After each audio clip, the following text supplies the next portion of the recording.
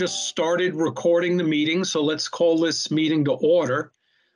I'm going to start with an addition or a change to the agenda. I just want to note that I mistakenly said no action expected for the executive committee charter revision. I believe there may well be an action, so I just want to let folks know that. Are there any other additions or changes? Okay. Did you change the sequence, Jerry? Did I change the sequence, the presentation? Yeah, of anything? Yes, I did. Yes, that's I put read ahead material up in the on the OneDrive for today's meeting, and I don't know if anybody had the opportunity to go see any of that, but I put it up there in the hope that maybe if anybody wanted to. So I did make those changes there, Ray. Okay. Is there any public comment? Okay, so let me move into the rest of our agenda here. I'm going to introduce who has been introduced by fire the past few days, Janelle Smith, who is our employee #1 new executive director. And I'm going to try really hard to stay tight to the timing on the agenda, but Janelle, I would love you just to say a little bit something about yourself and maybe about your experience for the past 48 hours. Oh, wow. Okay. So hi, everyone. I'm Janelle Smith. I'm excited to be the executive director of CV Fiber and to be working with everyone. The last 48 hours have been, we are excitedly expecting our first fiber delivery and getting all of the pieces in line so that we can accept that delivery, and checking all the boxes, dotting the I's and crossing the T's. Although I love to say crossing your I's, dotting the T's, right? So all of the above, very busy. My background is building rural infrastructure, mostly in telecom, cell towers. This is an exciting experience, and I welcome everybody to reach out to me as you wish. Keep an open correspondence, communication. So thank you, and I'll stick to that, but thank you. Well, thanks, Janelle. I think I can speak for the rest of us that have been working with you over the past week, even though let me say that yesterday was Janelle's first day. We've been working with her over a week, including Saturday meetings, or was it Sunday? I forget. But it's been a pleasure. We're really happy to have you here, and we're looking forward to continue working with you. And I see I have a hand. It looks like it's from John. Yep. Just a note, David Healy and I have had a little email back and forth about taking advantage of the fiber delivery for a picture and a press release.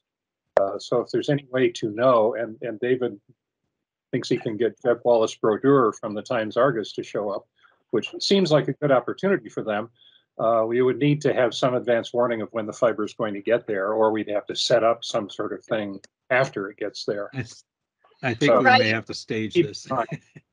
Yeah, so we might have to stage it. We might have to do it next week after the delivery, but we are still awaiting the details of the delivery. We were advised that we would get 24 to 48 hours notice for tomorrow. That probably won't happen at this point.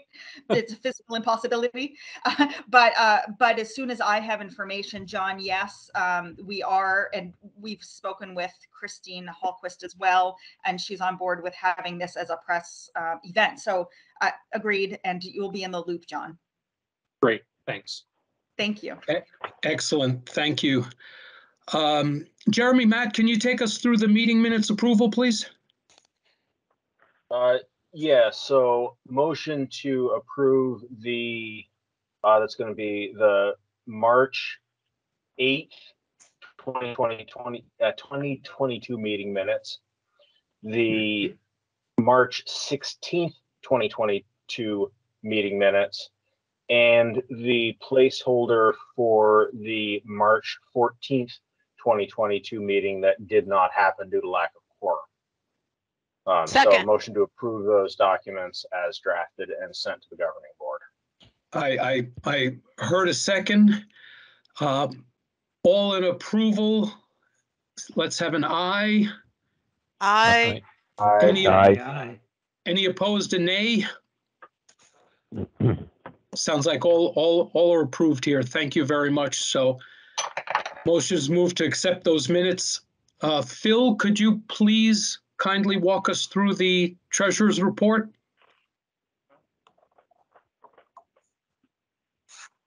You must be on mute, Phil.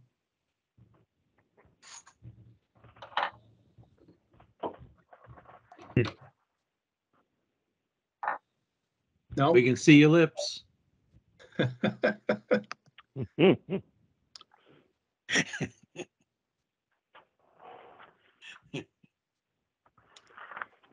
Phil, are you still there? You may have to log in and log out. It says Phil is here. Try There you muting and unmuting maybe, or something's definitely up with the audio.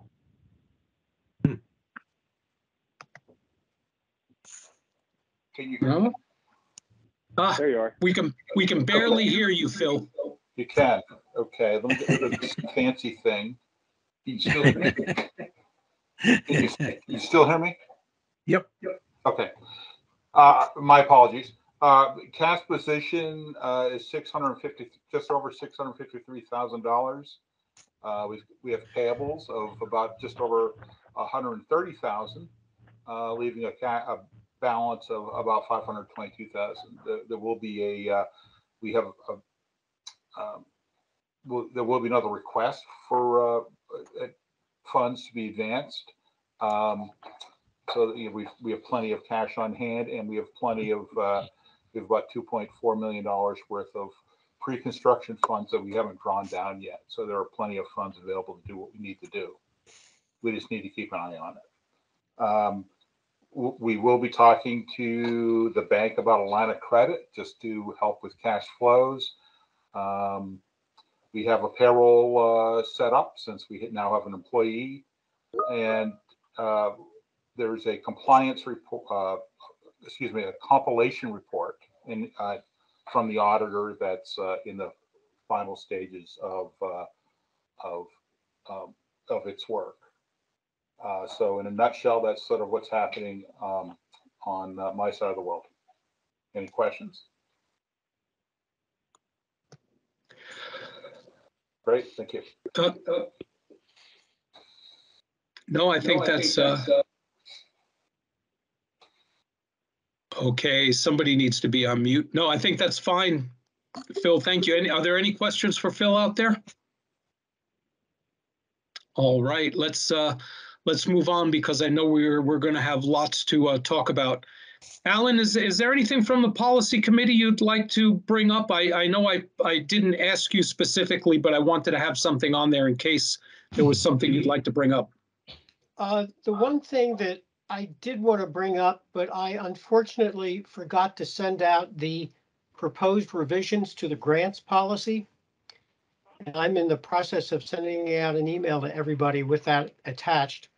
Do you want to pass over this now, or should we just put this off to the next meeting? I don't know if Ray, do you need this adopted really quickly, the revisions? The short answer is no. Okay, so why don't we hold that off? The only other thing I wanted to say about the policy committee is we are working on developing policies that will be necessary as we get closer to actually hooking people up. So we have been going through other websites and looking at what other CUDs have been doing around policies.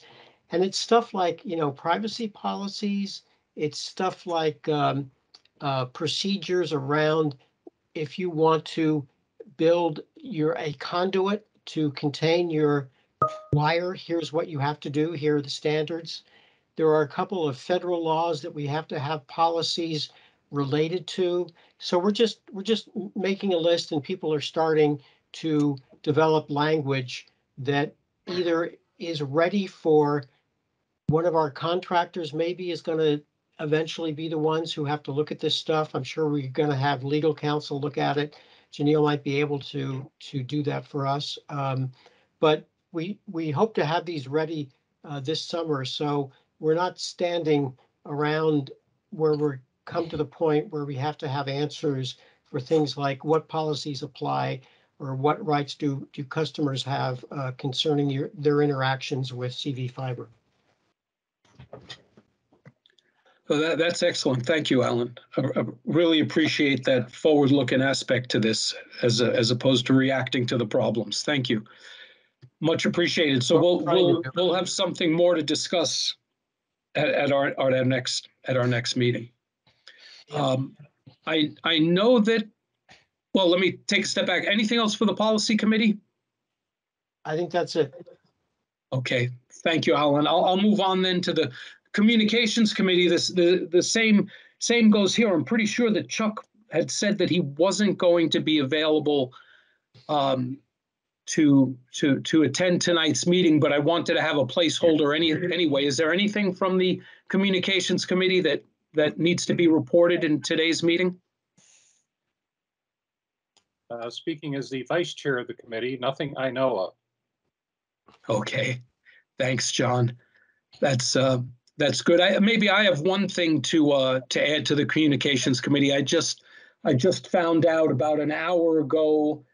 I was requested to testify before the Energy and Technology Committee for the House this coming Friday. So I'll be there with other CUD members and also Will Anderson from Vikuda to testify on how we're spending our money.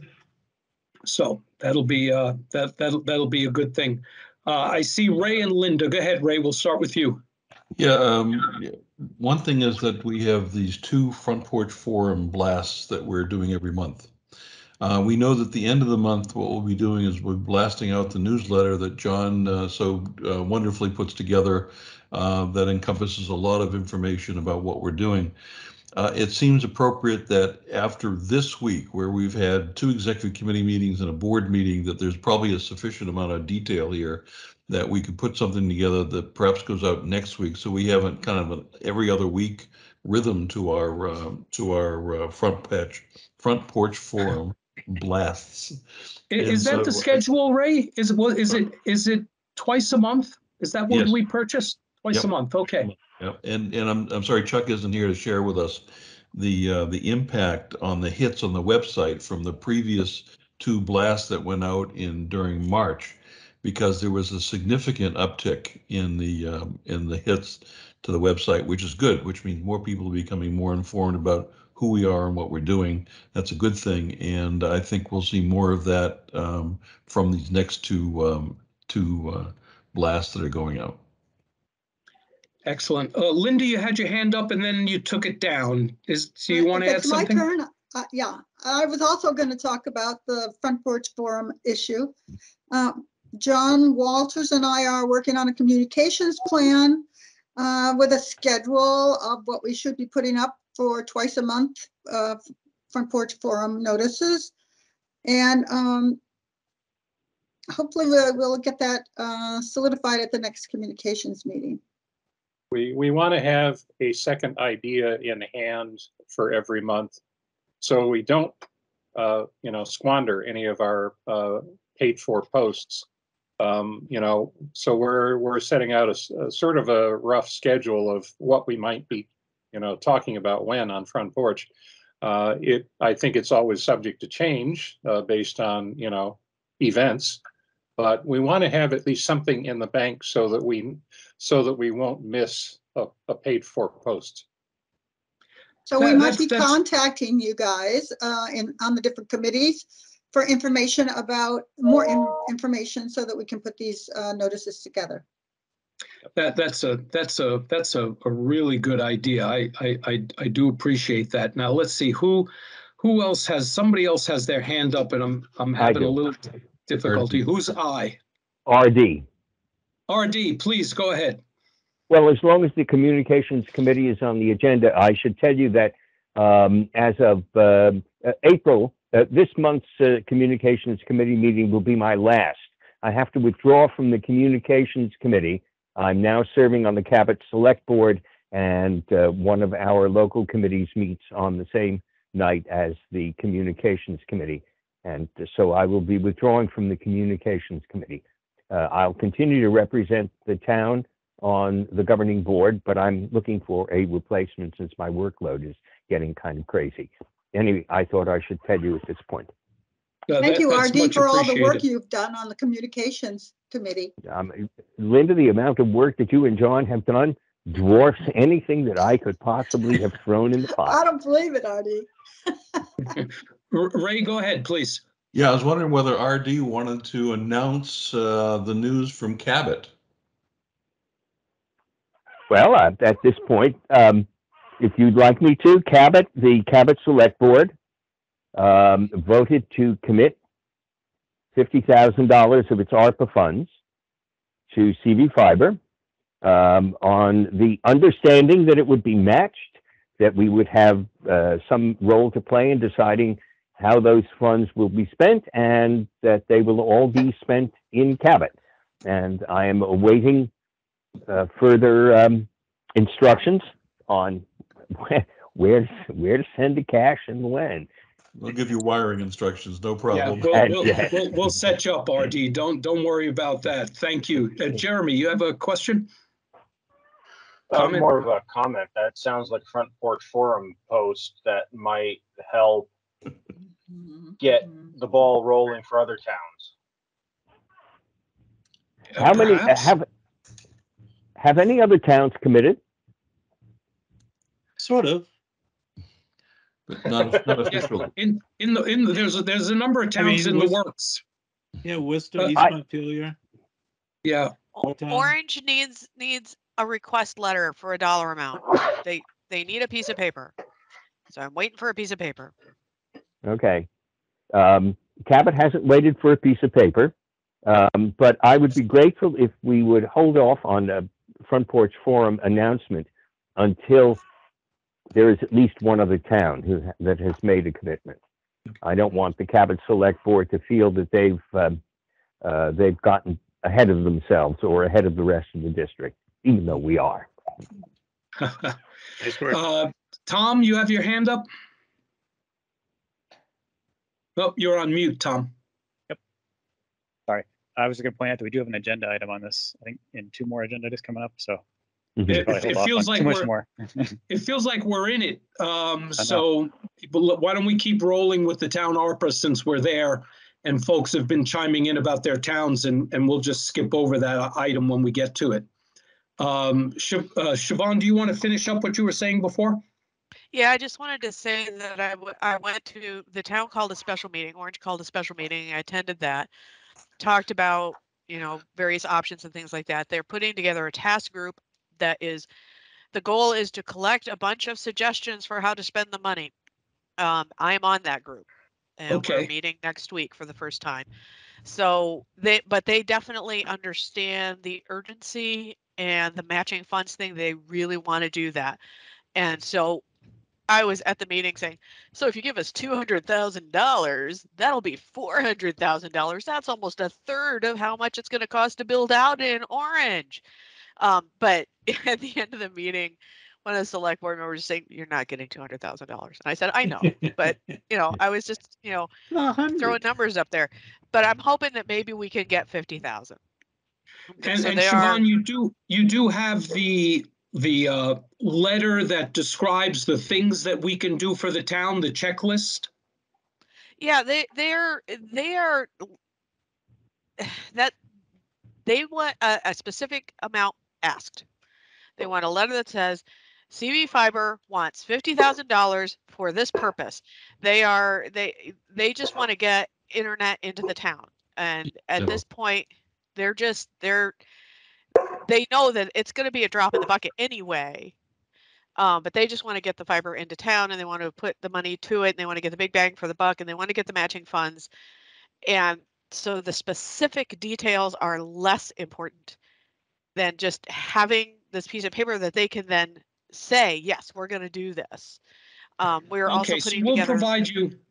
I'll get you a letter that says, if you want this done, it will cost X, and we'll just we'll make the selection for them. I can do that. Yeah. Alan, getting the sorry. town connected, getting the town connected is the town offices connected would be a good thing, because one of the things they're talking about is spending the money on getting the equipment so they can do hybrid meetings easily. So they want to get an owl and they want to get a big display and things like that. That's one of the things I'm pretty sure they're going to be spending this ARPA money on. So having a high-speed connection to the town buildings is going to be very useful. So I'm done. Okay, we'll look into that. And get you a letter that states as much. I apologize for the dog barking in the background. Alan, your hand is up, sir. Yeah, I just wanted to congratulate RD, for getting Cabot as a contributor. Worcester also has committed, did it back in September, to contribute $50,000. But I wanted to tell RD, your action, the action by the town actually drafts you officially into an army of one with a no right of appeal. We have to keep pestering Ray and other people about getting the memorandum of understanding ready so we can actually grease the money coming over to us. So I know Ray hates it when I send him, or David hates it when I send him another email saying, where is the MOU? But we got to keep moving that forward so we're all set to receive this money. Understood. Got it. Tom? Yeah, well, rest of the board informed. I got a message from the town select board for East Montpelier, and I've sent a message of it along to Jerry and Janelle, and I think Ray, and I think David got in there. Yeah. But the town, after hearing from Bonnie, from CCR, PC, or whatever they are. VLCT. Yeah. Or Oh, CVRPC. the RPC. Two more Yeah. letters in there. That they are being presented with the idea that they can take what is called a standard allocation on the ARPA funds, and that by doing so they can spend the money on just about anything in town, following certain minor guidelines, but pretty much anything. And how that would work is that they can spend the ARPA money on that. They would still be taking, for most town uses, they would still be taking in tax revenue, and then they could use that tax revenue, which is now extra, towards other projects that they would like to do. And so they're seeing this as a way to move forward. I don't know if that's accurate, but that is how they're interpreting it, and that is their intention. And they have to make a decision on this, I believe, within the next 18 days, if they want to take the standard allocation. And Carl reached out to me this afternoon from the town select board again, that he is going to put forward, or he's trying to work together with CUDs to put forward something to the legislature to make for a one-time exemption from the ruling saying that CUDs have to take or cannot take tax dollars for this one purpose of ARPA. So I don't know where all this lands, but I'm wondering, do we have a plan of action around this, or at least a strong form of communication that we can give to the select boards on whether or not this is accurate, and if we have a different view and evidence to back that up. And unfortunately, this is all on a fairly tight timeline. I believe my town is going to be making a decision on this within the next week. So before we take other questions, is there anybody that can answer Tom's question directly? Ray, go ahead, and then I'll go to Christian. Thank you, Christian. The legislature will never let a town contribute tax dollars to CV fiber under any limit, one time ever. It just opens the floodgates of that. The only way that this can be done is through contributing the ARPA funds, which is what they should do. Then they can use their town tax money the way it's supposed to be used. Because if they don't use the town tax money that way, they should give the tax money back if they're not going to use it. Okay, let's Or hear they should Christian. lower the tax rate. Christian, go ahead, please, sir. Sure. Not to counter Ray at all, because I don't have the final ruling, but this is something we were discussing, and League of Cities and Towns is interpreting that, and this is coming in from their communications, that once the standard allocation has been taken, CUDs would still be a viable option because it's federal money. So they're not looking at whatever the rules were in Vermont last year. They're looking at what the rules were anywhere in the country. So take that with a grain of salt, but be in touch with the League of City and Towns. So they got their legal minds on it. Very good. Thank you. Tom, do you want to close the loop on that So, discussion? Your hand is still up, Tom. David and RD were both flagging, so I don't want to until Okay, I've heard okay. what else to say. So, Okay, I and mean, Linda's been basically, it waiting can also. become if they do go the route that Tom just described, is basically making an allocation of town resources to CV Fiber. And I mean, it's for services or for equipment. We can call it anything it is. It's buying something. It's not like they're donating to CV Fiber. They're getting something in return. Okay, Linda? Chris Shank and I have gone before the Waterbury Select Board twice now. And I believe we're going to be invited back on Monday, the 18th. Usually they tell me on Friday before the Monday. But I think we're getting very close. So if you have that MOU ready, I'll take one for Monday. I'll send it to you. Thank you. Okay, I see Jeremy Hansen put something in the chat. Jeremy, do you want to speak to that? Sure. I guess I disagree a bit with Ray's assessment that this is a absolute positive non-starter. I think that because this is a special circumstance, I think the legislature could be convinced to do this. I think the more conservative members would probably rebel against it, but I think there may be a path to this. So just my 2 cents. Before I put my hand down here, Carl Carl Ettner from East Montpelier has offered to work with anybody from CV Fiber who would like to work together on a legislative push, or however you want to term it. And is that something we are amenable to? And if so, who should I point him to? Will Anderson at VCUDA. That's probably a good idea, because this isn't a CV Fiber issue. This is a CUD issue. So that's a really good point. I'm going to go to RD, and then I'm going to go to John Walters. Just briefly, let me tell you what the history of my approaches to the Cabot Select Board have been. I had an MOU. I think David gave me an MOU many, many months ago. And I showed it to the Select Board. I said, this is what you can expect from CV Fiber. I said, it's not a final draft. And I put in a request for $100,000. And I have been coming to the Select Board regularly, once a month, once every couple of months, and renewing my request. We also heard from Bonnie, what's her name, Weininger, from CBRPC, but also on behalf of VLCT. The two of them are working in tandem. She told us about the standard option, which we will probably elect to take. That doesn't affect our decision about making a commitment of ARPA funds to CV Fiber in any way. It's allowable if we don't take the standard option, and it's allowable if we do. So I'm not sure that I see any particular benefit to CUDs in going for a legislative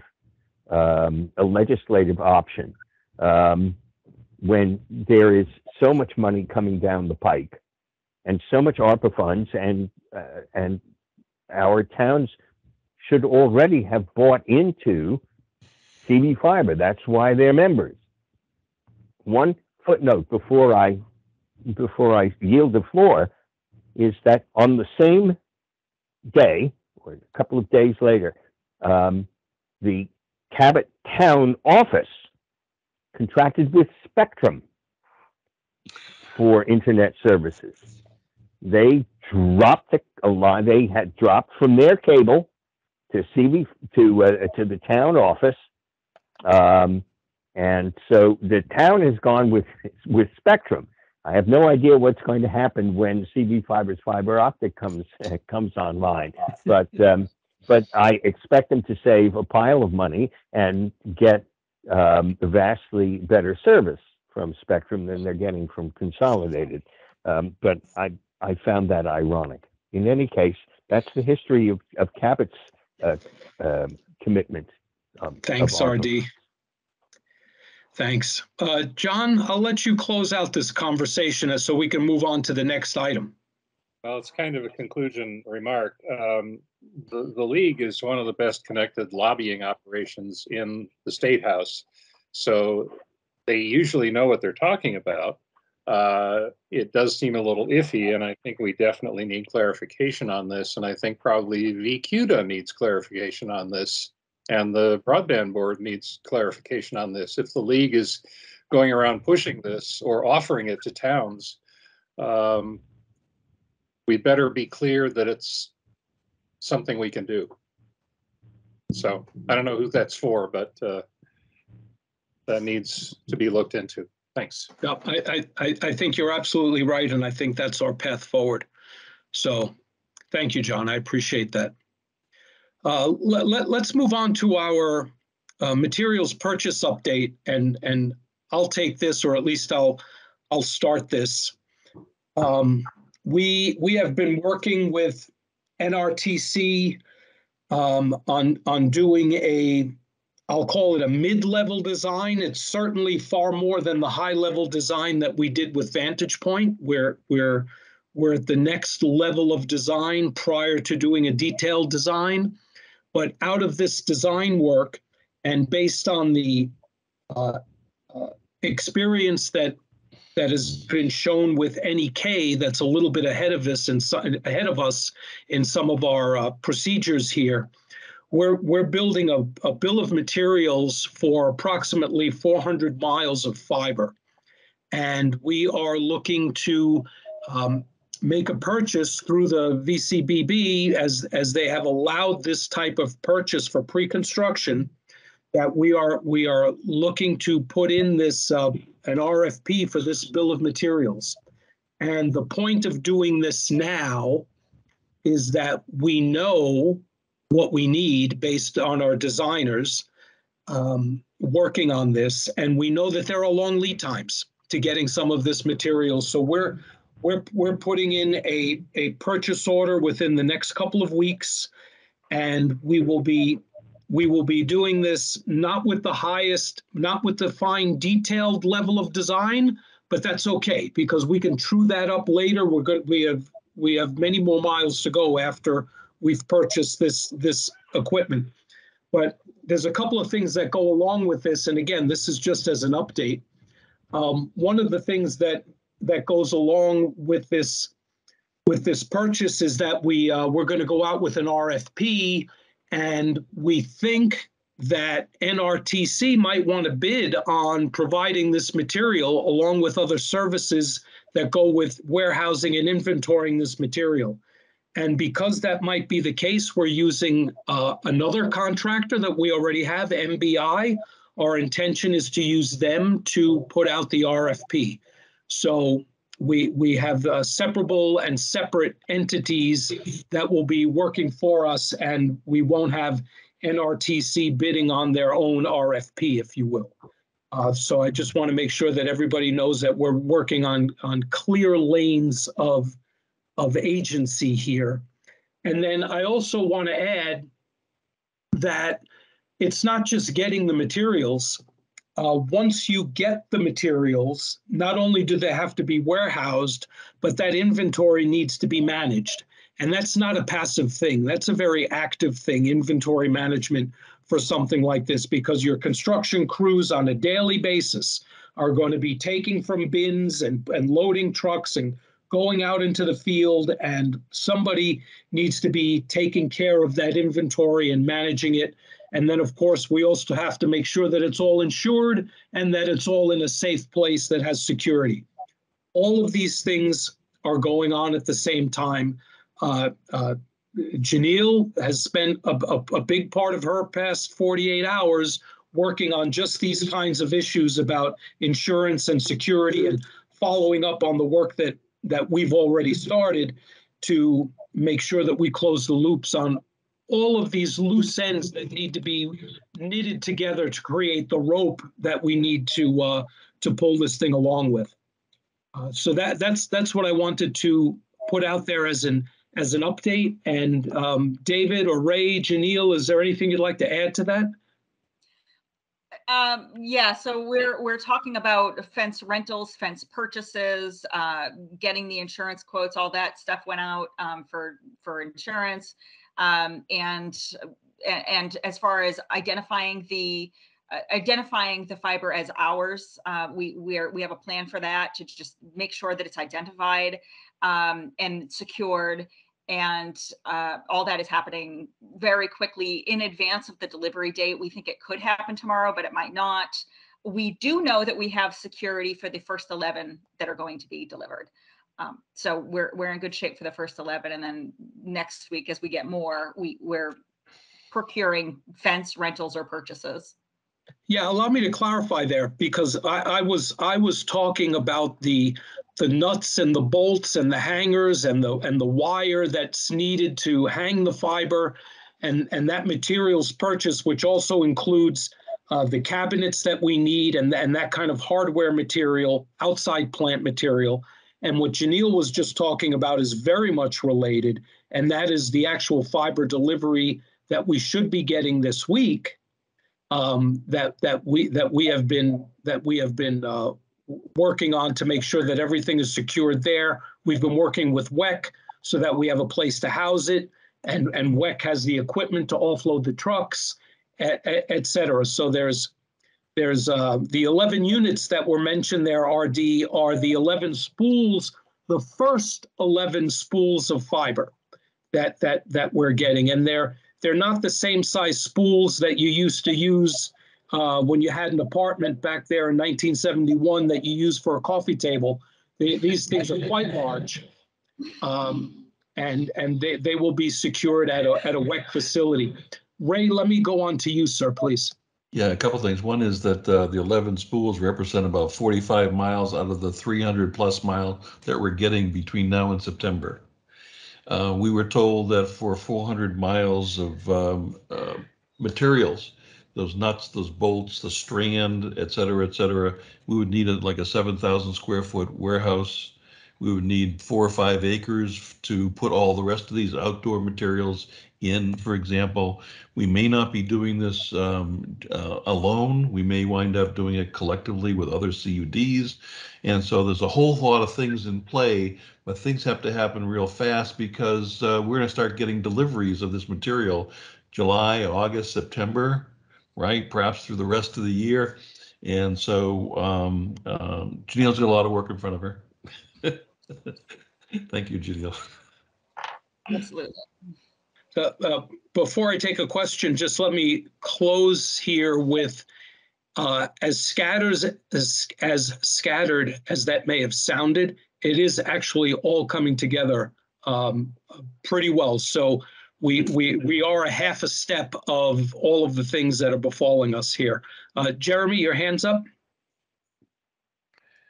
Yeah, I don't know that it really needs a response, but just want to make sure that we don't forget the kind of making sure that no stray wires, et cetera, end up in farmers' fields type problems. Just want to make sure when we're talking about equipment that that's kind of in people's minds. Absolutely. That was, of course, a construction issue with the residual wires that they had left around, but understood, fully understood. And actually, one of the things that we've been telling our contractors that are out in the field, and right now that would be our pole inventory folks, is we do talk to them very specifically about, they're actually the face, the people on the ground with CV fiber on the side of their truck out there. So we expect the appropriate behavior from them, but you're certainly on the mark there with that, Jeremy. RD, your hand is up. Is that left over, or do you have something you want to mention here? And you're on mute, RD. Okay, the hand is down. All right, I take it that was that. Anything else on our materials purchase? Okay, great. Then the next action we have is the Executive Committee Charter Revision.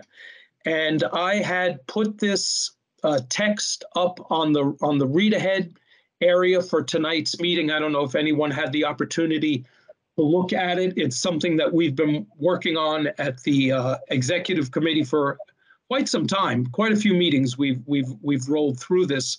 I'm going to pass this over to Ray to walk through, if that's okay with you, Ray. Yeah, that sounds good.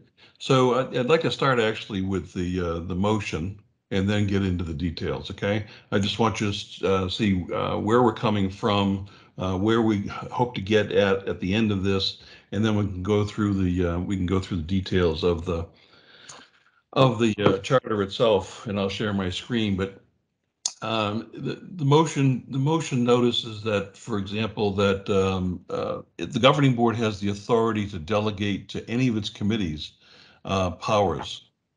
And so the governing board has done this in the past. All of our committees have charters, and all of those charters have certain powers delegated to them. And so this is just another, we're amending the executive committee charter as it currently stands. I wanted to note that, the executive committee are people that they're the chairs, the vice chair, et cetera. And these are people, frankly, that the governing board has ratified the appointments of the chairs of each of those committees. So it's not like you haven't had a role, the governing board hasn't had a role in the committees themselves. And in addition to the fact that it's the governing board who appoints the members of the committees, right? So that the governing board is behind all of this. The executive committee is meeting, it has regular meetings now twice a month.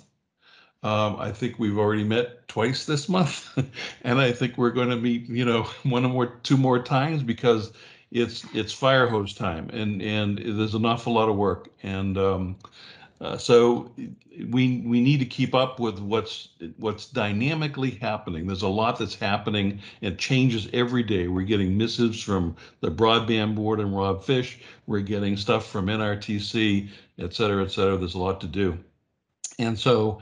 Because of that workload, we are recommending that the governing board grant certain powers to the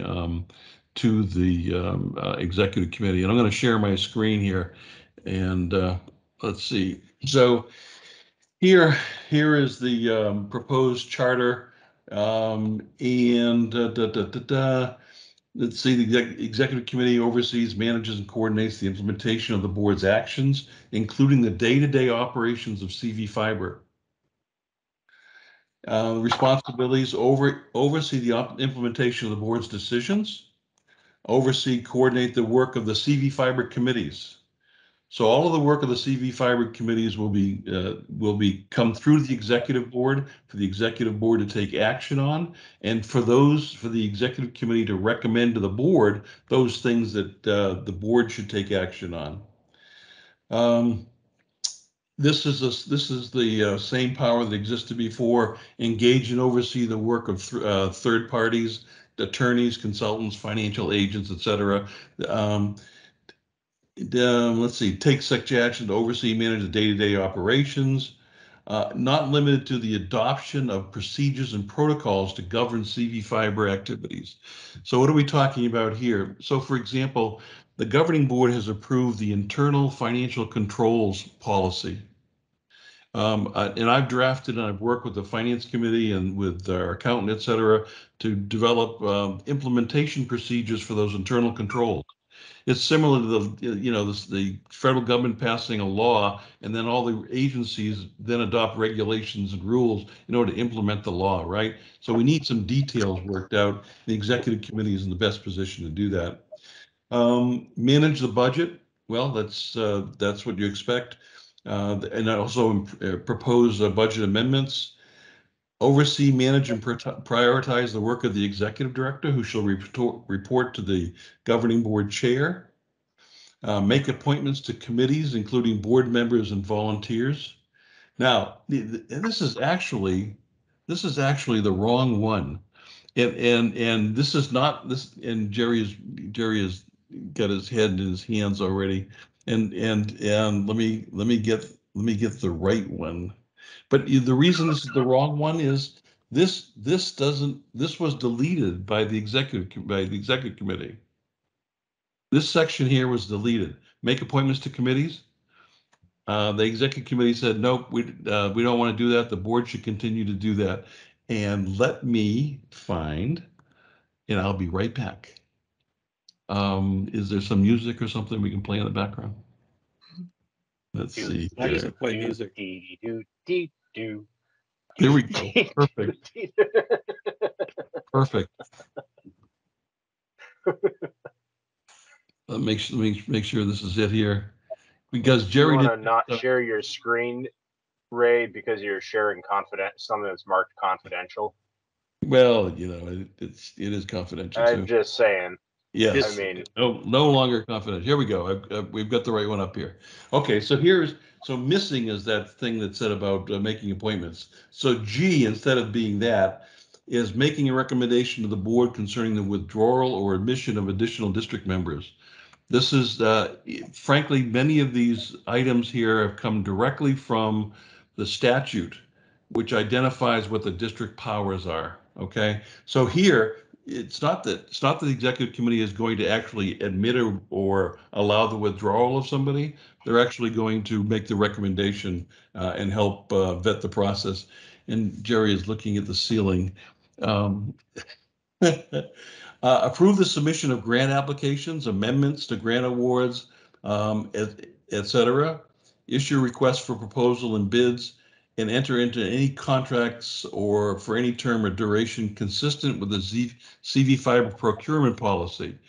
The procurement policy, as you may recall, which the board adopted just a few months ago, indicates that procurements in excess of $250,000 must come to the board. Okay, and procurements that are off the budget between $10,000 and $250,000 have to come to the board. So those things, those important things, are still going to come to the board. Solicit and administer gifts, grants, and bequests. That's also something of the statute. Make contract with the state of Vermont, et cetera, et cetera. The IL here, approve the use of grant anticipation notes and other short-term financial mechanisms as appropriate, except bonds, to advance the development of the network. So we're not talking about bonds. We're not talking about borrowing, allowing the executive committee to approve the issuance of a bond that for millions and millions of dollars, which will be responsible for a period of 10 to 20 years, for example. What we're talking about are short-term financial mechanisms like the grant anticipation notes, which are basically notes that one uses to get a line of credit or to borrow money from an institution like a bank in anticipation of receiving some grants. And typically these grant anticipation notes are 364 days. That's what the statute says. They can be rolled over, but they're short-term. Reports, of course, report to the board, meetings, special meetings, membership. So membership, chair, vice chair, committee chairs, and clerk. Executive director, treasurer will be ex officio members, non-voting members, the executive committee, as will the clerk if they're not a member of the board. And the chair of the governing board shall be the chair of the executive committee. Happy to answer any questions. My apologies for getting the wrong one there in the first instance. Jerry, you're on mute. Oh, I said, how did you know I was going to raise my hand? So the one thing I want to add, because I don't know if it comes through when you look through this, is that our intention here is to balance flexibility with accountability. And what we need to be able to do is, since we're not going to get a quorum 3 or 4 times a month with the governing board, is to be able to move as much as we reasonably can through the executive committee, but the governing board is still the one that is plotting the navigation course. Even though the executive committee might have their hand on the tiller, it's the governing board that is laying out the navigation course for us, because they control the budget, they control who's on the executive committee, et cetera, et cetera. But there are a number of hands lining up here. So I'm going to start with Jeremy, and then I'm going to move to Tom Fisher, and then I'll get to the others. Go ahead, Jeremy. Thanks, Jerry. I guess my comment is, I'm getting a bunch of feedback, not anymore. There we go. I guess my comment here is, my question is, I've obviously been a member of the executive committee. I understand the motivation here. What do you envision the purpose of the overall governing board being? Because this seems like almost nearly everything that's in statute that the CV Fiber Governing Board is empowered to do is being kind of passed along to the executive committee. And I guess I don't disagree that some streamlining is necessary. It just seems like having some clarity about what's the board's role. I mean, is it going to meet once a month and say, well, you're doing a great job, and then we punch the clock and we're done by 6:15, or what is the ongoing role of the governing board to be with this charter change? So let me give a first response to that, and that is I was trying to do this maritime analogy here. We have a set of guidelines, implementation guidelines, if you will, or policies that are in place that certainly set monetary limits on what the governing board can approve. So a lot of reading of this charter is recommendation to the governing board, and not necessarily totally taking the action from the governing board. And I think the governing board having the ability to say yay or nay to virtually all expenditures over $10,000, and certainly if they're outside of the budget, and then having the approval and the development of the budget, mostly the approval being with the governing board, and then the expenditures from that budget being with the governing board, and the identification of members of the executive committee being with the governing board. I think there's quite a lot of discretion left to the governing board on how we move forward. But I must say that we are in an environment where decisions need to be made on a very regular basis, and what we need the governing board to do is set the parameters that within these parameters the decision can be made by the executive committee, and from that allow the executive committee to move forward. And just let me give one case in point here. Actually, I shouldn't even say one case in point. I can give 3 cases in point that are coming up on the rest of our agenda tonight. And each of those items has been through a working group, a committee, the executive committee, and now coming to the governing board. But once that gets to the governing board and is approved, where the expectation is, now that the governing board has said, get me from here to our destination, the executive committee will make those minor course corrections to get to that destination. And before I go down the list of folks with their hands up, is there anybody that wants to directly address what was mentioned by Jeremy? Okay, let me go to David Healy, who's been very patient. I have 2 questions, one for both, probably for Ray, maybe Jerry. Can you give an example of what change would happen from something we've done in the past year that would be reflected in this new policy? And the second one, who is authority for applying for grants? Who would have the authority for applying for grants? Yep.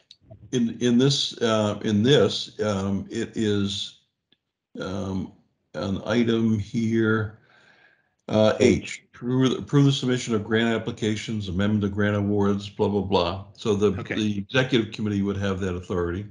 I give some examples of Yes, I can give some examples for it coming up on this Thursday night's executive committee agenda if this passes, and that is this.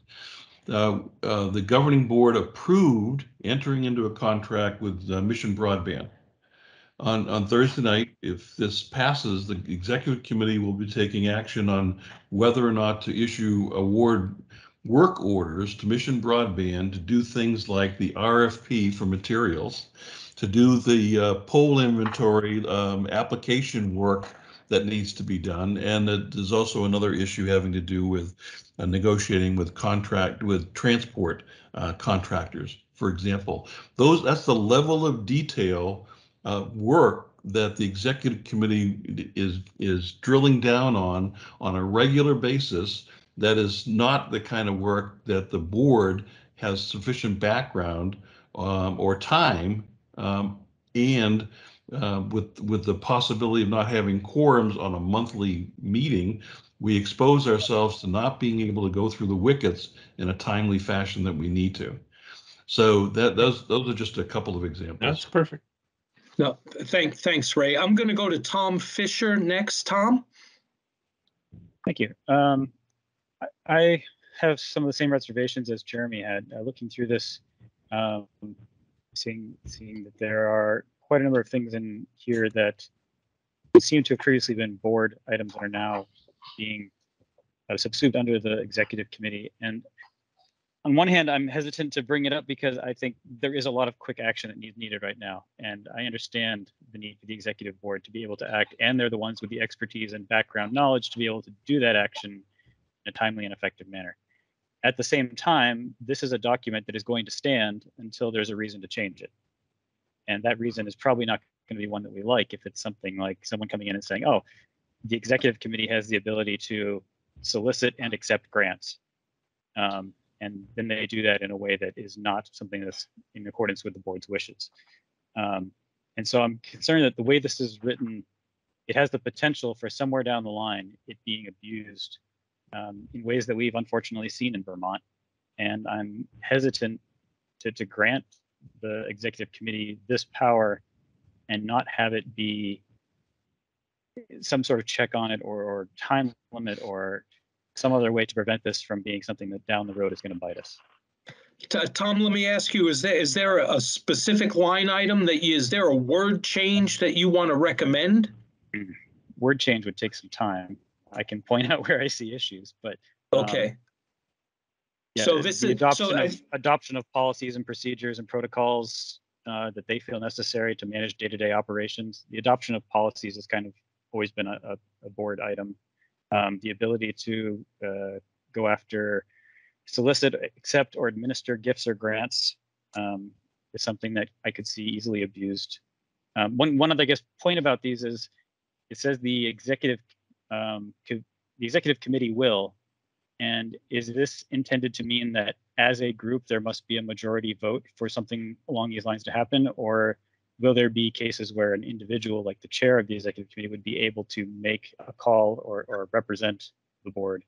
No, the executive committee works in the same way as the governing board in that there must be a quorum and there are votes for each. It works in the exact same rules of order. Let me move on to Phil. You've had your hand up. Go ahead, Phil. Okay, can you hear me? Yes, sir. Great. I think it makes a lot of sense to have a separation between what I'll say operational decisions and strategic long-term planning decisions. And it makes a lot of sense to have a well-informed core group that's made up, I'll say, of department heads or committee chairs that can think and coordinate across different disciplines, if you will, to make sure that everything's represented fairly. To do that level of decision making with a full board, I don't know if any of you have edited documents with more than two people. It gets cumbersome. With 5 or 10 people, it gets impossible. I see it the same way of trying to make decisions, operational decisions, and that's really the difference here. It's almost this. It's almost making the executive committee staff and keeping the board focused on the bigger long-term perspective.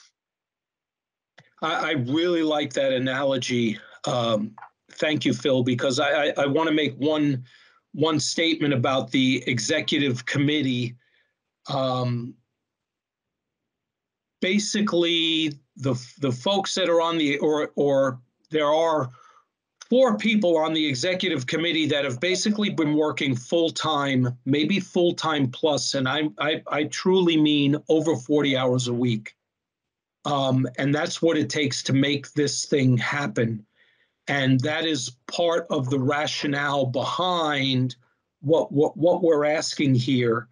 Not everybody on the executive committee is able to do that, and some of them are ex officio, so they don't vote. But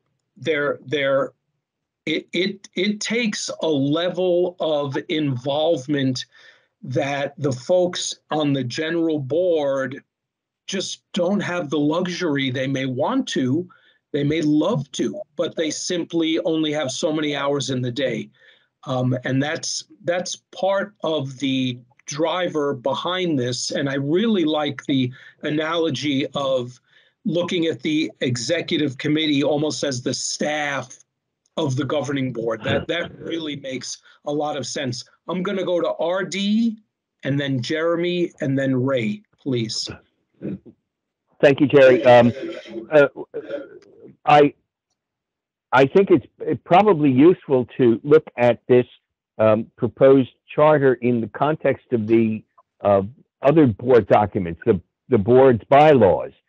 For example, I'm looking at this, I'm wondering, how many members are there on the executive committee? Is there a minimum number of members, and hence what constitutes a quorum? I suppose all that could be found in the bylaws, but I haven't referred to the bylaws. I think it may be important for governing board members to familiarize themselves with how this charter fits in with all of the other documents, all of the other chartering and empowering documents. I mean, I do share Tom's reservations about adopting policies, procedures, and protocols. My impression has been that there is a policy committee that formulates policy and presents those policies to the full board for its approval. On the other hand, I think Phil is correct, and I've seen this in other nonprofits, that you need essentially a staff to manage and conduct the day-to-day operations of the organization. And the charter for the executive committee ought to give it exactly as much authority as it needs to fulfill that fundamental purpose. So while I have some reservations, if this needs to be advanced expeditiously, I'm prepared to vote for it. But I haven't done all of my homework in familiarizing myself with the entire, or refamiliarizing myself with the entire governing landscape of CV fiber. That's my comment. Thank you, RD. Your comments well taken. I don't know if you can see the screen or if you're only doing this by phone, RD, but no, I can. Ray has highlighted the membership. It's the executive committee is the chair, the vice chair of the governing board, and then the chairs of all the other committees, plus the treasurer and the executive director and the clerk, if the clerk is not also a member of the governing board. So I believe I am up to Jeremy, Matt, and then Ray. Yeah, so, oops, shoot, I hit the wrong dang thing. Meant to lower my hand and it was on the wrong window. So one thing that I would note for the one that's come up a lot with Tom and just now with RD is approving policies. That sounds overly agree. But if you read what it says approve policies in accordance with the procurement policy. So the procurement policy is a document that is in a lot of ways kind of dictated to us by statute. And, you know, we don't really have much choice. It's just, you know, we need to do things to implement that. So I think that's what that item is talking about. It's not sort of broad, you know, policy, you know, we're going to, you know, adopt the, I don't know, whatever policy governing, you know, gifts to board members or whatever. That's not what this is talking about. My other thing was, I had a question for Tom. You said something about the being able to accept grants and gifts as being open for abuse, and that it sounded like you had examples of that happening. Is that something that you could share? I don't know if I have an exact example that matches that. I was thinking in general, there have been abuses of power within nonprofit organizations within Vermont within the last 10 years. I think there's various headlines you can look at that.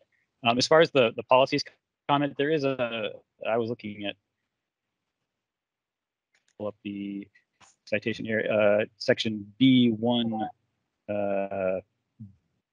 D is saying take actions, such actions as appropriate to oversee, manage, and direct the day-to-day operations of CV Fiber, including but not limited to the adoption of policies, procedures, and protocols to govern CV Fiber activities. There's no reference there to anything else that I can tell. Oh, whoops! I was looking at item 2, which is governing workers policies, contract awards in accordance with adopted procurement policy.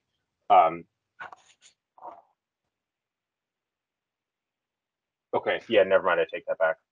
So should the word adoption of operational policies, procedures, and protocols? Yeah, I think some sort of language like that would help to limit but still allow. Ray, are you ready to chime in here before I go to David Wendt and Alan Gilbert? Yes, please. Several things. Tom, the executive committee is a consensus organization. There's seven or more of us here, consensus organization. And let me give you an example. We had a meeting on the 28th of March, and I had a proposal before the committee. And while the committee would have voted for it, there were still some reservations, and I withdrew it. And we had the meeting last night, and took care of all those reservations, and we all got on the same page. Secondly, the executive committee is an open meeting.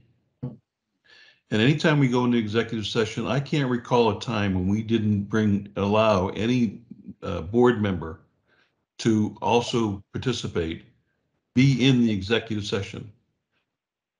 We don't vote in executive session anyway, but they had an opportunity for input.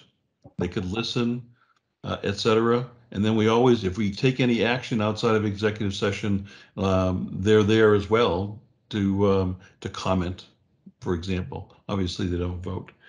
The last thing is this. Can I just respond to that? Yeah, please. I'm not in any way trying to accuse the executive committee of, you know, clandestine operations or anything like that. I'm saying this is a document that is going to live as part of our documentation for the next, hopefully, 100 years. And I was just concerned that there are parts in here that read like, if someone is overseeing the third-party contractors, is that something that's being done as a group, or is that something that's being done by the chair? Or I'm just trying to get some clarification on different components of this document and making sure that it is intending what you want it to intend, because I want this to be an effective document that lets you do what you want to do.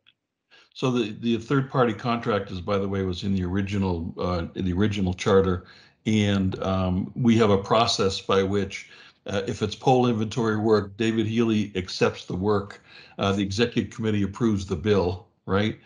In this process now, we're going to be folding Janelle into this, and so over many of these contracts, Janelle will have contract oversight, for example. Okay, but subject matter experts like Dave of the GIS and poll inventories may continue to provide input with regard to the acceptance, so I wasn't thinking that you were actually thinking that we were doing something clandestine, etc.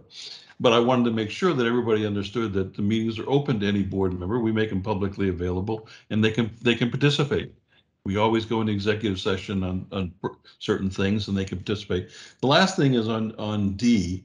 The executive committee will D take such actions appropriate to oversee, manage, and direct the day-to-day operations of CV Fiber, including but not limited to the adoption of policies, procedures, and protocols. I'm happy with it to withdraw the language of policies. So it says the adoption of procedures and protocols to govern CV Fiber activities. And hopefully that will alleviate some of the concerns about whether or not the executive committee is usurping what is appropriately a board role. It was intended to be limited to certain things, but frankly, I think we can get to what we need to get to with procedures and protocols. For example, on Thursday night, our implementation guidelines for the internal financial controls policy that was adopted by the board. And those guidelines talk about who signs off on stuff, how they have to sign off on stuff, what the auditing process is. That isn't a board kind of a thing. They gave us the policy, and these are processes and things that we have to implement in order to make that policy work. So I'm happy to, when I make the motion, to that would not include of policies for the charter change. That sounds good, Ray. Thank you. Before we get that far, I have David Wendt and then Alan Gilbert both have their hands up. So David, go ahead, sir. Sure, thank you. Yeah, and first just to recognize the exceptional work that the executive committee has been doing and the amount of work that is done by that group. I wonder, and forgive me for not being intimately familiar with the details of the policies governing the executive committee, but if there wouldn't be a value or if it's already been done in terms of identifying what specific decisions and actions the executive committee needs to explicitly bring to the board, report to the board in the governing board report backs from the different committees. And I say that knowing that there's the executive committee meeting minutes, all the meetings are open to the board members to attend, but the sheer volume of content and the amount of expertise that's required, I think, for the members means that a lot of there may be things and decisions that are taken where or some of these powers, just having that ability to ensure that the board is explicitly informed about those decisions as they're taken, just to make sure that there doesn't, I think that those concerns that Tom was raising about how it could evolve into a situation or down the road something could come up where people feel like the executive committee is not acting following the strategic intent of the board 50 years from now or 20 years from now or 10 years from now. But trying to figure out, and I would be in favor of adopting this and having the executive committee look at it and identify what are the things that really the board needs to be aware of and paying attention to, and making sure that those things are explicitly part of the report back informally within the policies of the executive committee, that those are things that are required to be in the report to the board. Thanks.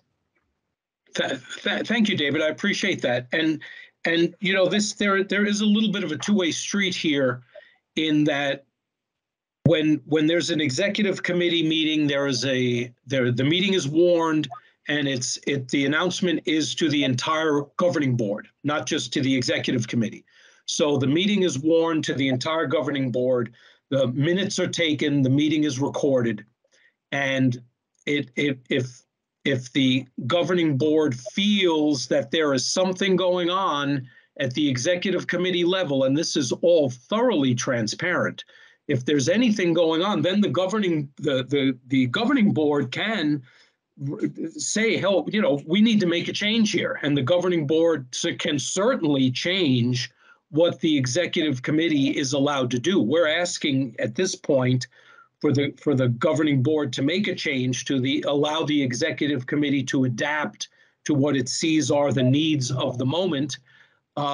But it may be the case that in 3 months or in 30 months or never, that the governing board feels that, we've been looking over the shoulder of the executive committee and we would like to pull in the reins on this item. And that is always available. This is totally open. And the idea here really is to be able to make decisions on an operational basis less than once a month, more frequently than once a month. So I'll stop there and I'll go to Alan. Go ahead, Alan, please.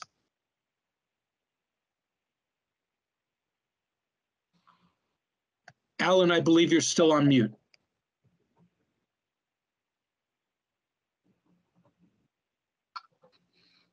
Gee, I'm sorry you didn't hear the 4 years ago opening there. Tom, I appreciate your bringing this question up, and it's one, believe me, I've been struggling with. I'm the chair of the policy committee, so I'm on the executive committee. I also, for 12 years, was the executive director of an organization that went through exactly what CV Fiber is going through at the present time, and that is changing from a bottoms-up, volunteer-led organization with no professional staff to an organization that is now hiring professional staff and is making lots of contracts with any of a number of vendors. So in making that transition from a citizen-led board member overseen operation to one that's different is really difficult. And it's going to continue to be difficult for some time, because those of us who have been around for a while on the board are so used to expecting the board to do all kinds of things that slowly is going to have to transmit. It's going to have to be given over to other people to be doing. And that's a really hard change to make. I will say, I'm now reading this language that you've pointed to in a way different than I did when I was at the executive committee meeting where we talked about this specific section, section D. And I would agree, this sounds like this is Vladimir Putin able to take over not only just Ukraine, but most of the world. Take such actions as appropriate to oversee, manage, and direct the day-to-day operations of CV Fiber, da, da, da, da, da. I think there's something wrong with the way the language is trying to say something that's not what's really there, because frankly, that the adoption of procedures and protocols is incorrect.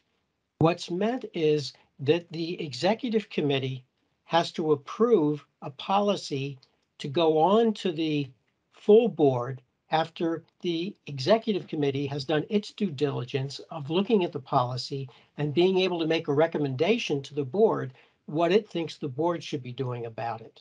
That is clearly not communicated in that section D. And believe me, what I intend, I'm the last person in the world to say it's fine if a committee, a specific committee that's not the board, can adopt policies and procedures. That's not, that can't happen. Policies, procedures, and protocols have to be adopted by the whole board. And we have to figure out some way to get this language more sharp so that that's what's stated and that's what's understood.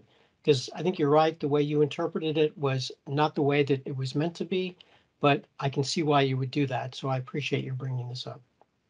So can we change that language right now to put a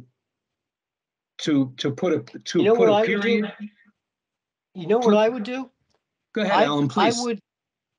I would change it to simply the opening part of the sentence. Take such actions as appropriate to oversee, manage, and direct the day-to-day operations of CV Fiber, period. And that's exactly where I was going. Thank you. Yeah, go ahead, Alan. And then if there are problems that come up in the way this is actually this fairly broad statement is being used, then it can come up and the board can discuss whether or not the executive committee was right in taking some action that the board thinks should have had more review. I think my conception of the executive committee was it was trying to put together a whole bunch of the difficult work and have at least a recommendation come what should be done next for the full board to consider. Because there are so many details on so much of what's happening now that it would be, as Jerry and others have said, it would be impossible for a board of 5, 7, let alone 20 people to make the whole thing work. I'm frankly not real happy with saying that the executive committee is going to take actions as appropriate to oversee, manage, and direct the day-to-day operations of CV Fiber. Yet we just hired an executive director. In my experience of working on nonprofits, when you hire an executive director, this is the language that you would put in the job description and in the responsibilities of the executive director. And I'm not reading it again, I'm not quite sure if we really mean to do this. We want to make sure the board is not doing the overseeing, managing, and directing, especially the directing of the day-to-day operations. That's not what we want to be doing. I concur. It's not the board. The intention was not for the board to be doing that. The intention was for the executive committee to be doing that through the executive director. I'm going to go now. Let's see. I got a lot of hands up again. I'm going to go to Tom, RD, and then Jeremy, please. I like those suggestions, Alan. I think there might be others I would make. Having just gotten this email apparently at 11 this morning and seen it at 5 this afternoon when I got off work and had all of about an hour to eat dinner with my kids and review this while doing that at that same time, I would prefer to have more time to review this. I understand we're trying to, walk and chew gum at the same time here. But if it's not something that we have a super high priority need to get this out the door now, I would prefer to have this linger so we can have some time to really dive into this. Well, allow me to remind you that when we tried to do a special meeting, we did not get a quorum. So are we waiting for a month to consider these actions? Just putting that out there. Let me go to that was my who was question next? to you. Was it RD? My question to me. My question was, is this something that we need to get out now, or is this something that does not? Because I'm willing to potentially, us move forward with this. I just don't have the information of whether or not this is something that we can take the time on or that we don't. I appreciate that. If we can amend this now, that would be quite excellent, so that we can move forward with the bulk of it. That would be quite excellent. But let me go to RD and then Jeremy, Matt, and then Ray, please. I would be happy with Ray's recommendation to drop policies from paragraph B1D. Just ask the board. Imagine what would happen if our executive director resigned or was injured and couldn't fulfill her functions. Somebody would have to step in and manage and oversee and direct the day-to-day operations of CV Fiber. So I think we're authorizing the executive committee to do that and relying on the executive committee to fulfill its function with respect to the executive director. I'm perfectly comfortable with the dropout of policies that Ray suggested. However, let me also point out that in Part A, where is it? Part A 2, the CV Fiber Governing Board approves policies. Well, does the Governing Board approves? Excuse me, I withdraw my comment. I thought it was referring to the Executive Committee. I'm happy with Ray's recommendations, and I think we should vote and get this out the door. Thank you, RD. That's helpful. Jeremy, please go ahead, and after you is Ray, I believe. Yeah, mine will be quick.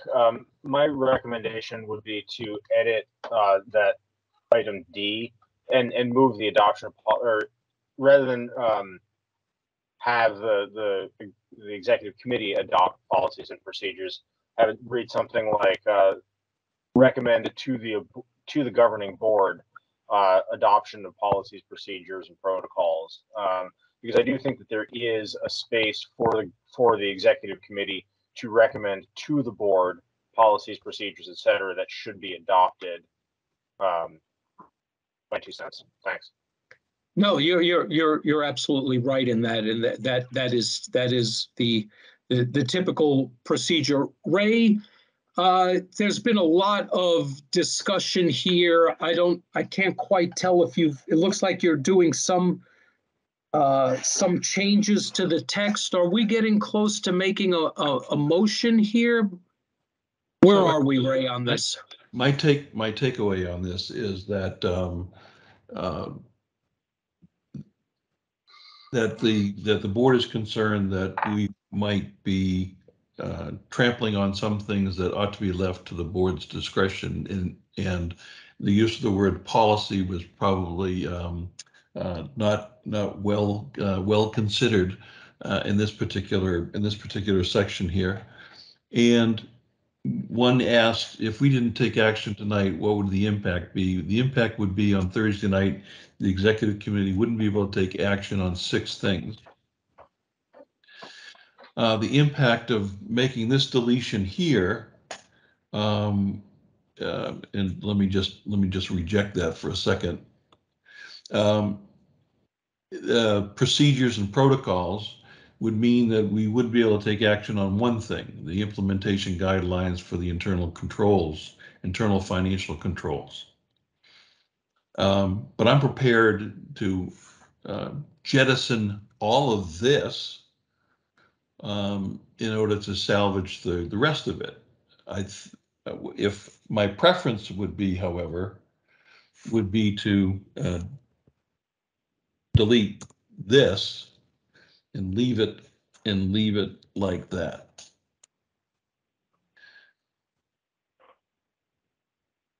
Need to get rid of the comma after procedures if you do that. Yeah, there goes that Oxford comma that we don't need anymore because we have 3 things in a row, right? So that would be my preference.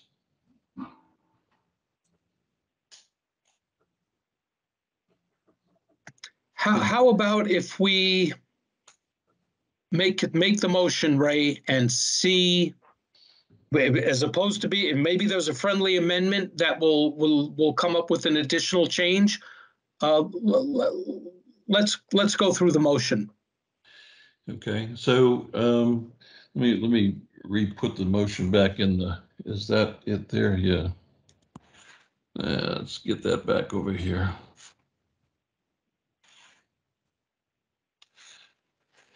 So the motion is this: whereas the governing board has authority to establish one or more committees and grant and delegate to them such powers as it deems necessary in accordance with 30 VSA Chapter 82, Section 3071.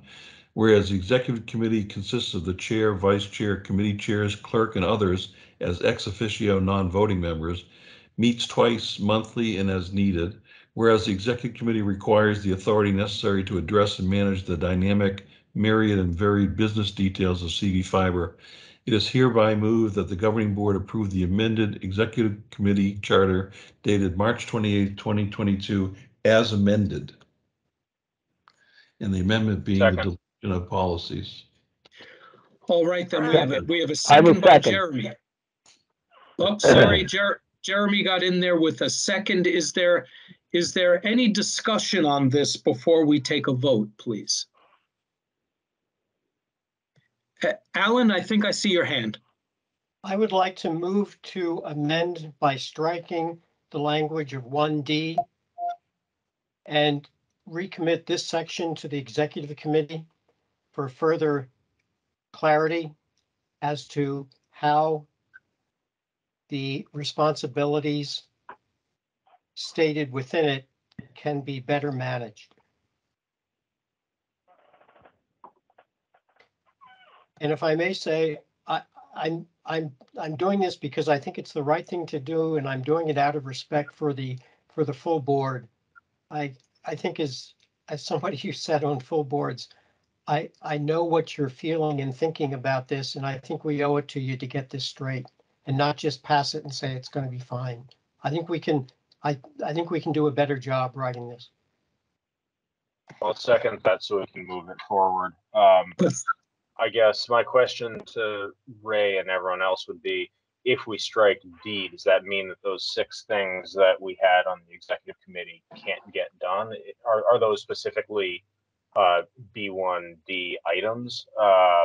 Just one item. Just one item. It If would we only be strike one. all of D. Right. Okay. Okay, so now we have a, If, go ahead, Jerry, Ray. before accepting that as a possible friendly amendment, in the interest of moving this forward as well, is there any more discussion on Alan's suggestion? I think Tom has his hand up on that. You're on mute, Tom. I'm sorry. Yep. Now my hand is for other purposes. It was not it was not related to Alan's. Well, I'm willing to accept Alan's amendment as a friendly amendment if it's seconded by who, Jerry?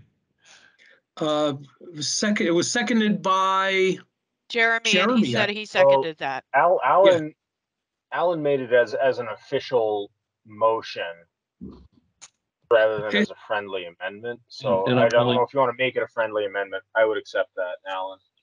I'm willing to accept it as a friendly amendment, so that takes care of the issue. Okay. Okay. All right, very good. So then let's get to Tom and RD. You have your hand up, but you've had it up all this time. I don't know if it's residual. Go ahead, Tom. I note that the overseeing and managing direct day-to-day operations is already covered by A3. So if it's agreeable to Ray to withdraw this paragraph, I'm agreeable. Understood. Thank you. Go ahead, Tom. I was curious on B1J, if there could be a little bit more explanation of what the intent is there. It just seems like a spot that it's vague enough that it could be taken broadly, and so I just want to make sure that we all understand what we're going for. I'm not saying I'm against it. I just would like to hear some more explanation. That is word for word out of the statute, I believe. So that is one of the things that the statute gives to the CUDs to be able to do. It's word for word. Right. So but why would it be moving it to the executive committee as opposed to the governing board? Yeah, I would say that it's because the committee is the committee of action. And so this isn't, the board isn't probably going to be actively doing a solicitation or accepting grants. So for example, let's just take the Cabot grant that was just awarded, right? Committed. The executive committee could accept that. Doesn't have to go to the board, for example. The reason I'm airing it is I recall maybe 2 years ago a significant amount of debate going on the board about who is allowed to accept grants and does that have to go to a board vote, and I believe some policy created around that. And I have no problem with this going to the executive committee. I just wanted to point that out, that is a fairly significant divergence from a large topic of discussion we had previously. Which is to be expected, as Alan had described, as we go from, you know, a grassroots organization that was trying to build something to an organization that now has something built, if you will, and needs to move it forward. The responsibilities change over time as the facts change and as the requirements of decisions have changed. But Alan, your hand is up, sir. Please go ahead. Yeah, Tom, one of the things that happened because I didn't get the revised policy on grant submissions out to people in time for us to look at it tonight. You haven't seen how that policy has been changed. The first sentence after the preamble to the new policy is that the executive committee shall approve the submission of all grants and the execution of grant awards. And I don't know if that would make things clear and if that's what you want to see, but I think people felt that there had to be a committee that at some point had to look at and approve the submitter and the submission of grants. And my understanding, there's nothing here that says the governing board will approve all. Say the governing board chair shall be responsible for executing all grant awards. So again, maybe this is one of those issues. I think it's covered by what this new policy is going to be, but I'm not sure it's what you would like it to be or what you think it should be. So maybe we've got to look at this again too. This is the hard stuff. I totally respect what you're saying about who should give approval for what. And I totally respect the people who are trying to get all the work done that is starting to flow through, like, you know, water over Niagara Falls kind of stuff. It's really hard to figure this out. So we have a motion that has been seconded, and there's a friendly amendment that's been accepted. So I'm going to ask for a vote. And what I'm going to do is I'm going to do a roll call vote here. I'm going to go name by name. We'll go yay or nay, and we will we'll just figure out where we stand on this so that we can move forward, because there's a lot more on this agenda, folks. Yeah. So, Alan, I'm going to start with you because your name happens to be at the top of the list. Jerry. Yes. Just a note, Jerry, I do have a list of the voting delegates because there are some alternates who are here, but who are voting because of people missing. So if you wanted, I could go through the list. Yes, please. In order. Okay. So Alan Gilbert, Worcester. Yes. David Healy, Callis. You're muted, David. David's muted. Yes. Jeremy Matt, Plainfield. Yes. Linda Gravel, Waterbury. Yes. Ray Pelletier, Northfield. Yes. Tom Fisher, East Montpelier. Abstain. John Morris, Marshfield. Yes. Jerry Diamantidis, Berlin. Yes. R.D. Eno, Cabot. Yes. David Wendt, Duxbury. Yes. Jonathan Williams, Berry City. Yes. Siobhan Perricone, Orange. Yes. Katarina Mack, Washington. Katarina had to leave. Oh, I did not see her leave. Okay. Yeah, she left a little while ago. Okay. David Lawrence, Middlesex. Yes. Sam Rosenberg, Moortown.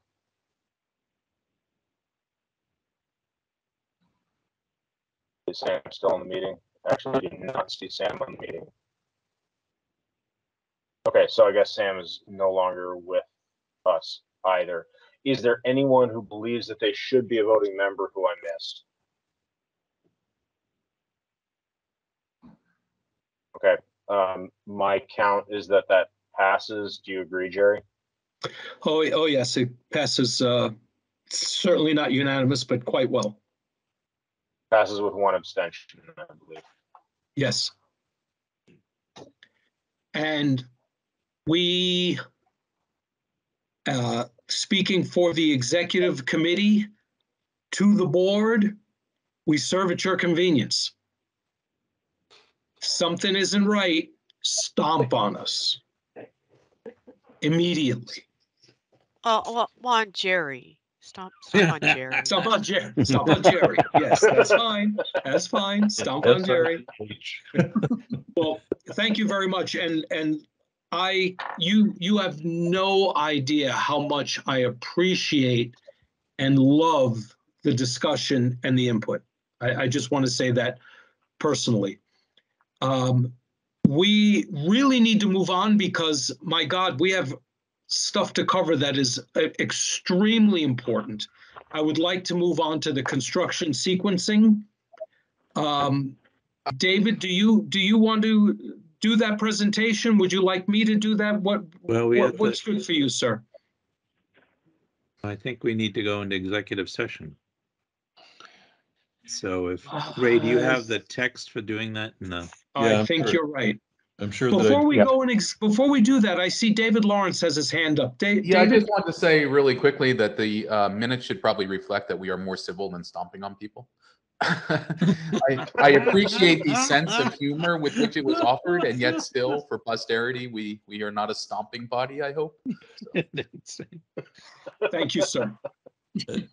Jerry, I'd like to note in advance that my expectation is that the next 3 items are actually in executive session. And yes, that's correct. That's why they're bunched together at the end, so that we can do that. My recommendation would be go in executive session for all 3, come out of executive session, take such action as necessary, and so let me pull together that motion. Yes, thank you. Motion will be a little inchoate because I wasn't thinking that. John, in the meantime, I see that your hand is up. Yes, since I'm not allowed in executive session, can I somehow be notified when you're coming back out so that I can catch up with whatever you might decide? Yes, we can figure out a way to do that. Who has John's text? John, if you email me, I can text you when we leave. Jeremy Matt said that? Yes, that was Jeremy Matt. Okay. And Siobhan, I think we're okay with quorum because Christopher Schenk wasn't contributing to quorum. Anyways, let's see, according to the, where is it? We had originally 15 out of 21. So I think that we are good, but we shouldn't lose. We got to move fast. Yeah, we should move fast. Good luck with that, though. Tom, you have a question, sir? I was just going to say, unfortunately, Christopher left, but I was going to say we want to make sure that we include all the alternates. This is for the alternates' benefit, that I think we should include them in as much as we can of these executive sessions so that they're able to step in and we can meet quorum on future meetings when somebody can't be there. I agree wholeheartedly. RD, you have your hand up, sir? Is it can we move to admit John to the executive session? I think that we can. Alan has his hand up. The person has to have information relevant to the discussion within the executive session to be able to be invited in. So you can't just say, oh yeah, that's fine if this person comes in. You have to have a reason why the person should be included. And the main reason has to do with, does this person have information that we otherwise wouldn't have? Thank you. I withdraw my suggestion. Sorry, John. Yeah, that's why we haven't had John in the past frequently. Yeah. Well, we have. You have done so before. I think at some point in the maturing of our organization, it might be useful to have the primary communications person, whether it's me or some professional down the road, to be an ex officio member. Let me ask you a question, John. Are you the vice chair? Yes. And Chuck isn't here. Chuck isn't here. So how late are you going to be up tonight? So Okay. Chuck is here, and so he's kind of acting in his stead, not a delegate, not a voting member. Yeah, let's bring John into this one for that purpose. Did you hear? You didn't hear that, Alan, but No, I'm sorry. John Go ahead. John is on the John is the vice chair of the communications committee, and for that purpose, we are thinking of bringing him into the executive session. I would say he definitely has important information to add to the discussion. Okay, thank you. So let's get that motion going. I will so move. We admit John to the your executive hand session. is up. What's up, Jeremy? Yeah, so I just wanted to, so the people that are others present that should be included in the or included or excluded are Janelle Smith, Christian Meyer, Orca, Phil, John Walters. We've talked about him. There, let's see, John Zimmerman is no longer here. And then there's also a Marshall Cottrell. Sorry if I mispronounced your name. I don't recognize that name, but if that is someone who should be included, we should recognize them. Marshall. He's a member of East Montpelier who is interested in learning more about CV Fiber, but I don't think he would be part of the executive committee. Okay, so we'll do that without Marshall then. Okay, Ray, we're ready for your motion, sir, please. Okay, this is one of those things where there's two votes. One is a finding that the information, if it were public, would put CV Fiber at a competitive disadvantage. And so we vote on that. And the second vote is that we actually go into executive session and we bring into executive session anybody else we want to include.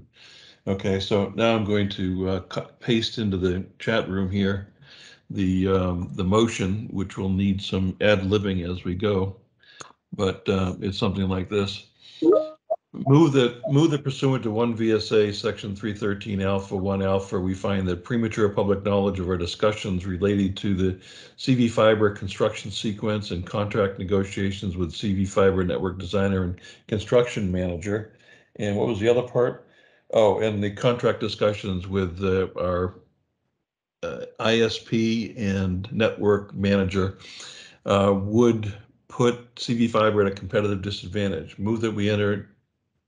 Okay, that's the first motion. Second.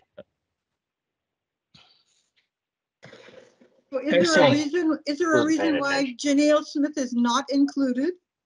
This isn't the motion that's the next step. People into it. She will be included in the next step. Thank you.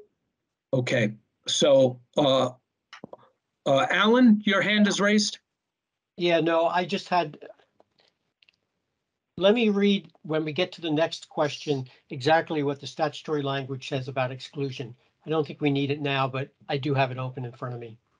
Okay, very good. So we have a motion in front of us. We have a second. All in favor? Aye. Aye. Aye. Aye. All opposed? None opposed. So the motion moves. So passed. So please continue. Second motion is that we enter executive session to discuss the aforementioned negotiations pursuant to 1 VSA section 313 alpha 3, and that the vice chair of the communications committee, the executive director, is there somebody else that we need to include? So let me read the language of who can be invited in. A board may choose to invite into the executive session any of the following: legal counsel, staff, clerical assistants, and persons who are subjects of the discussion or whose information is needed. So lost the end of that, Alan. Or I did. Okay. So is there any amendments to that motion or a second to the motion I just made? You need to include Phil. We included the executive director and we included the vice chair of the communications committee. And the I treasurer. second. And Phil. And the treasurer. And I hear Linda's seconding. Yes, so we have a second. All in favor? Aye. Aye. Any opposed?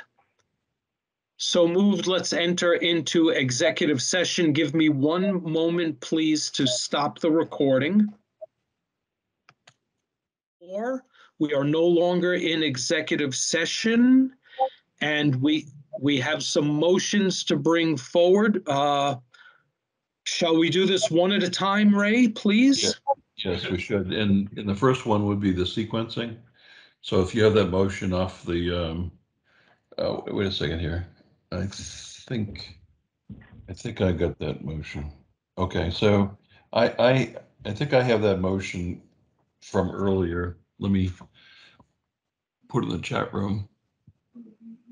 And David and Jerry, look at this quickly so that make sure that this is what you recall.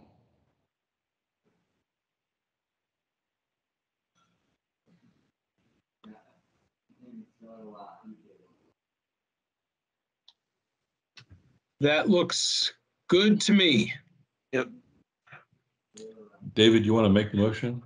Sure. Whereas the NRTC, as part of the EPP, has developed a high-level design with this design and construction distribution area sequence based on best engineering practices, whereas the Planning and Development Committee at its March 15th, 2022 meeting reviewed and recommended adoption of the sequencing plan to the Executive Committee, and whereas the Executive Committee at its April 11th, 2022 special meeting reviewed and recommends the board approve the sequencing plan and has recommended approval of the disciplinary sequence. Well, okay, a little garbled there.